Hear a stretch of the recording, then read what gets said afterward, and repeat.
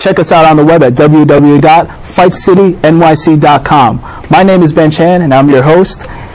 To my left, I've got marvelous Mariano Agmi from FightNews.com, and next to Mariano, I have Aris, the Python Pina from Gotham Boxing, and also my comrade at arms at HBO Punch Zone.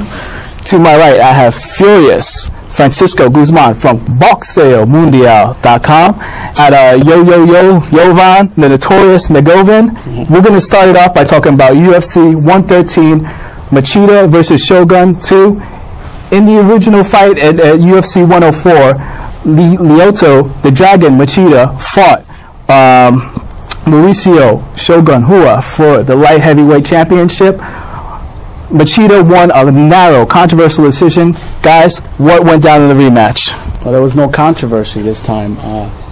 Actually, Shogun took it to Machida like no other. In the first fight, he had a lot of trouble. Well, Machida had a lot of trouble with Rua because of his counter punching abilities. Not only counter punching, but he was countering with leg kicks and kicks to the ribs and punches, fast punch combinations. So Shogun pretty much bring the attack, and Machida trying to break his attack by taking him down twice. But what ended up happening is that eventually Shogun's aggression took over, and he ended up hitting him with an overhand right after Machida's left, and took him down and pounded him out. Came out like a man on fire. He wasn't just strictly throwing leg kicks. He followed the leg kicks up with 3-4 punch combinations, getting Machida to back up. But he had a really good strategy in that he didn't overcommit. He pushed him enough to get him to back up to make defensive mistakes, but at the same time, he didn't leave himself very exposed to get countered. When Machida did throw the counter left, Shogun came over the top with the big right hand, knocked him down, just completely brutalized him, followed it up with some ground and pound, and it was a very definitive finish. Like Francisco had said, there was nothing controversial about this. Very different sort of opposing styles. Josh Koscheck is an all-American wrestler. Paul Daly, he's a great striker, probably one of the best strikers in the welterweight division in the UFC. But it was a classic, grappler versus striker battle, and Koscheck just completely imposed his will. He didn't really do much damage, but he controlled the fight the entire time. He really dictated where the fight took place. He took Daly down repeatedly, made him fight off his back for almost the entire 15 minutes, and Daly just really didn't have any choice to be effective at that point. He took a page out of GSP versus when GSP faced Dan Hardy. He just kept taking him down. He never stood up with him because he knew that Daly was very dangerous. And Daly was so frustrated that he did something at the end of the fight. We've got a still shot of it on the screen right here. Francisco, what happened? Well, he walked over to him, acted like he was going to shake his hand, and he sucker punched him.